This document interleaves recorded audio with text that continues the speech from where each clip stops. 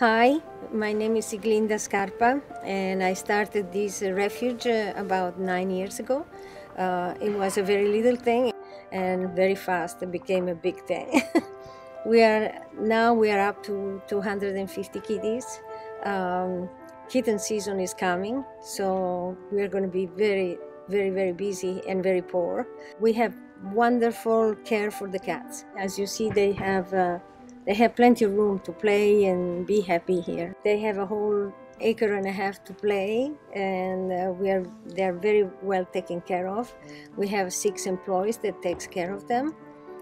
We have a veterinarian that comes once a week to check on the kitties, and a vet tech. But it could be better.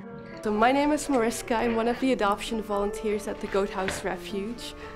This is Bluebell, one of our senior ladies. She wants to be in the shot as well. This is our main adoption building, as you can see.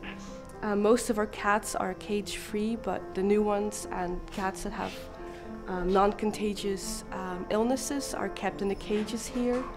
And as you can see, it's all functional, but not very pretty.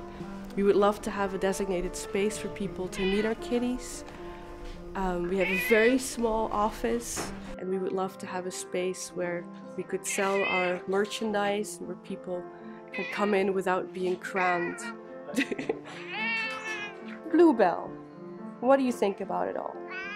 What do you want?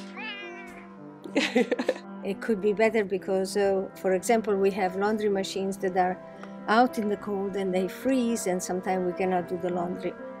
Many of the kitties, when it's cold, sleep inside the main building with quilts on the ground.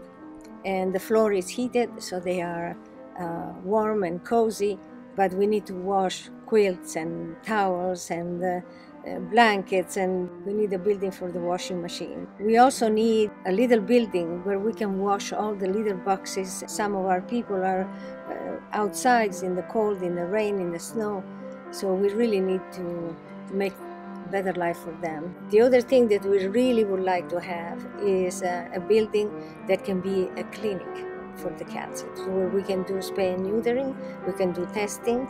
Right now we do tests, but we do it in a building that is an intake for the kitties. So we need a building particularly for that, and we need all the tools for spaying, neutering, for dental work, because dental work is very expensive.